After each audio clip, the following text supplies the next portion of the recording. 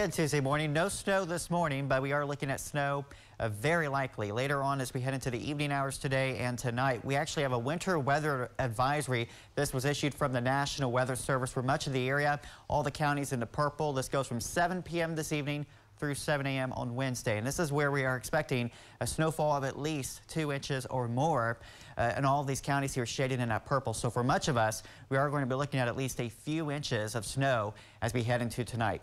Let's take a look at our current radar and satellite. This morning, yesterday we had a breezy but fairly mild day. That cold front came through around 7, 8 o'clock. Temperatures started falling, and this morning we're in the upper 30s. That front now down to our south.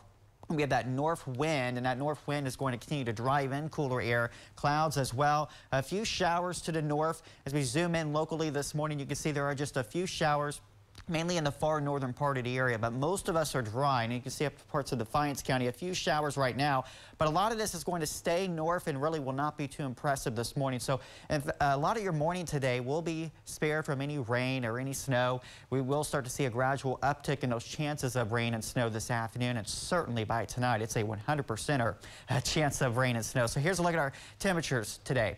There's going to be a huge spread across the state, but we're on the cooler side of this front.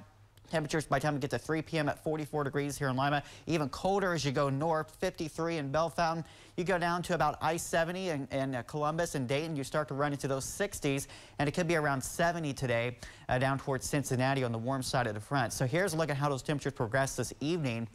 That cooler air sinks in by midnight as the heart of the snow is coming down. It's coming down heavy, and we're causing temperatures to fall. That cooler air aloft starts to come down towards the ground with those heavy snowfall rates. Temperatures fall to near freezing, and by late tonight we fall just a touch below freezing, down to about 31 degrees. Heading into early Wednesday morning. So here's a look at our skycast showing as we head into the afternoon. There's that increase by 4 p.m. of some scattered rain showers. As we head throughout the evening, I'm thinking around 7 p.m. or so here in Lima, we will start to make that transition from the rain over to the snow. Once we make that transition, it's going to come down heavy for quite a while. I mean, we're talking snowfall rates possibly near an inch an hour. And now, while we're going to get quite a bit of melting and compaction, the rate of snow will be enough that we're going to see the stick on the grass and even some of the roadways. I would not be surprised if some of the plows are needed tonight because the snow is going to come down so heavy. By 3 a.m. and onward, it starts to taper in intensity.